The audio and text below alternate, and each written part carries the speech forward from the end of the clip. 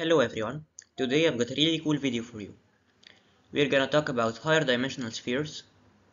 Bear with me for a moment, I'm gonna explain everything, and stick around to the end of the video, I promise you're gonna like it. But if you already know how to think of higher dimensions and higher dimensional spheres, how we got the formulas for the area of a circle and the volume of a sphere, you can skip ahead.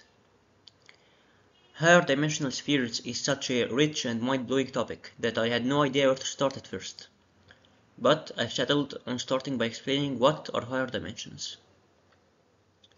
Well, you know how in Interstellar, inside the black hole, when they represented time as a spatial dimension, being the fourth spatial dimension, they did this by stacking together infinite copies of three-dimensional space. Sort of like how stacking layers of brick gets you from one dimension to the second, and how stacking paper on top of each other gets you from the second dimension to the third. Now, of course, here we're speaking about Euclidean space. Non-Euclidean spaces are a rich and weird, fascinating topic of their own that really deserve a video. Well, if we're gonna talk about how we got the formula for the area of a circle, we need to chop up the circle into little pieces. You may chop it up into triangles, or rings, or rectangles. For the purposes of this video, I'm gonna chop it up into little rectangles. We got our number line and our circle. Well, the area of the circle is the sum of the areas of the individual little triangles. Each have a width delta x. Well, since the radius is r, we can see by the Pythagorean theorem that the length of each rectangle is 2 times the square root of r squared minus x squared. So the area of the circle is the sum of the areas of all the little rectangles, being the sum from I equals 1 up to n of 2 times the square root of r squared minus x squared d delta x. And this approximation gets better and better as delta x gets smaller and smaller, becoming the infinitesimal distance dx. So we can replace this sum by the integral from a to b of 2 square roots of r squared minus x squared dx. A and b being negative r and positive r, because we can see from the Riemann integral that the limit as n goes to infinity of the sum of f of xi delta x is the same thing as the integral from a to b of f of x dx. Well, that boils down to pi r squared. You can check it out, you can check if this is correct yourself. Now, we do the same thing for three-dimensional spheres. We chop a three-dimensional sphere into little disks, each with a width delta x and a radius square root of r squared minus x squared, and then the volume of a sphere is the sum of pi times the radius of each disk times the radius of each disk squared times the width delta x, and this approximation gets better and better as delta x goes to dx. So we can replace this by the integral from negative r up to r of pi times r squared minus x squared dx. And you can check out for yourself that this is indeed equal to 4/3 pi r cubed. Well, a point is a zero-dimensional sphere. A line is a one-dimensional sphere. A circle is a two-dimensional sphere, and the sphere is itself a three-dimensional sphere. Well, what comes next? How do we think about four-dimensional spheres? How do they look like? Well, they maybe look like this. Well, what is it?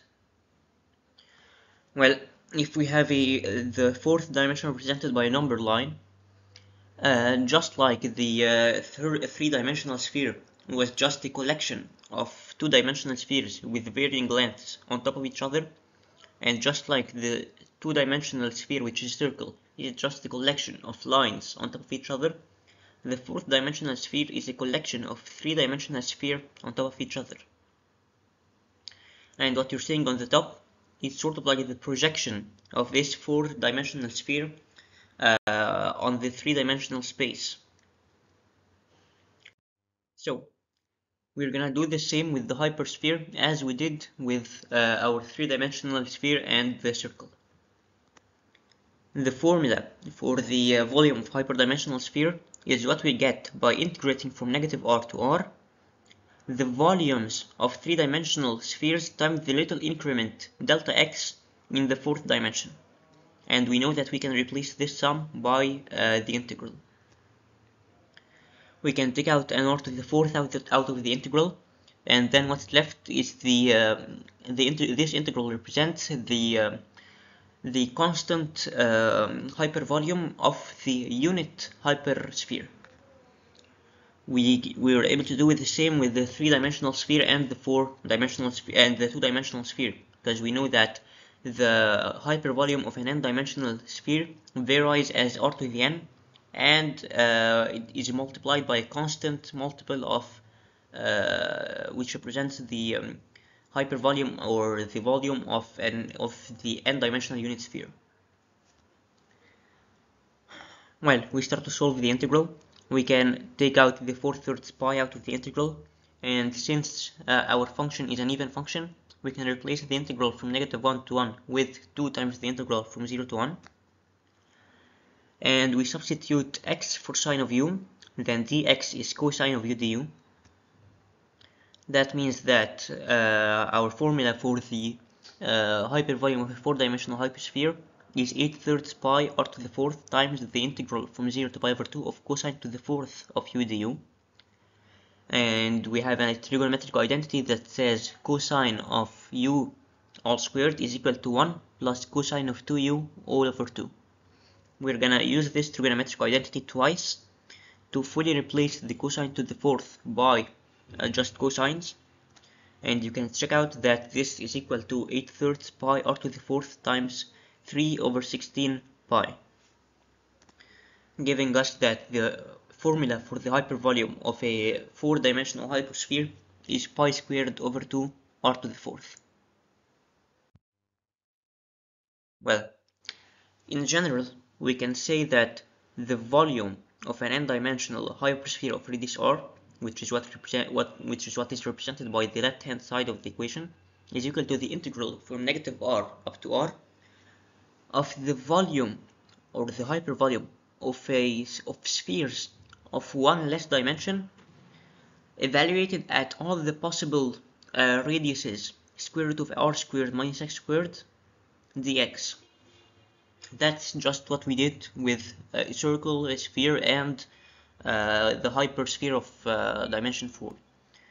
This is the general formula for it, and we can always take out an r to the n out of the integral to multiply the rest of multiply that r to the n by the integral of the unit sphere, the hypervolume of the unit sphere in that dimension. That is our general formula. And now, what if we want not the hypervolume but the hypersurface of some sphere? Well, we're gonna simplify things by just taking the two-dimensional sphere, which is circle, and we're gonna increase the sizes of the circle by increase the radius of a circle by little increment delta x. And we're gonna see that this rectangle is the increased area of the circle. It has width delta x and height, which is the surface we want to calculate. We can note that the area, which is the d of the hyperdimensional volume, the difference in the hyperdimensional volume, is equal to the surface times the increment in x, or the increment on the radius, otherwise said. So you can see that the surface of some n-dimensional hypersphere is equal to the derivative with respect to the radius of the hypervolume of a sphere with that radius. You can check out yourself that the derivative of pi r squared is 2 pi r, which is consistent with the real formulas for the perimeter of a circle and its area. The derivative of 4/3 pi r cubed, which is the volume of a sphere, is equal to 4 pi r squared, which is the surface area of a sphere. And so the derivative of pi squared over 2 r to the fourth is 2 pi squared r cubed. And that is the hypersurface area of our four-dimensional hypersphere. And you can use these formulas to get to any number of dimensions you want, not necessarily just 4 dimensions. You can use our general formula for the hyperdimension, for the hypervolume of a hyperdimensional sphere, to get to the volume of any hyperdimensional sphere, and then you can differentiate it with respect to the radius to get the formula for the hypersurface of that sphere. Now that's really cool.